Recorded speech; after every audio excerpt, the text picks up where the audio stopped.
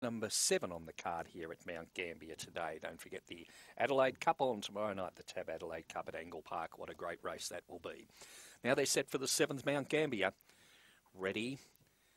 And away they go and racing. Saint Sunshine along with Velocity Luna, the best two to leave the boxes, and Saint Sunshine will lead out of the straight. In second placing came Velocity Luna. Around the outside, Uprise. Up handy as well was Corborn Jumpy in a well-bunched field, and last of all, Compton Susie down the back. Saint Sunshine a length and a half in front. Corborn Jumpy on the outside, then came Uprise, then the last pair, Compton Susie and Velocity Luna off the back, and Saint Sunshine still a couple in front of Corborn Jumpy. Straightening up Saint Sunshine, pulling clear, and Saint Sunshine scores 3 on the line. Second, maybe Corborn Jumpy, just in front of the fast finishing Compton Susie. It's close though. Then came in behind them was Uprise Velocity Luna. 30 and 80 odd the time here.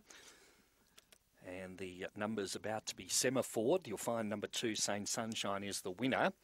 Close for the minors there for second and third, but Saint Sunshine for trainer Dean Fennell gets the verdict. Race time of 30.82 over number 4, Compton Susie. And third has gone to number 8, Corborn Jumpy. So 2.48.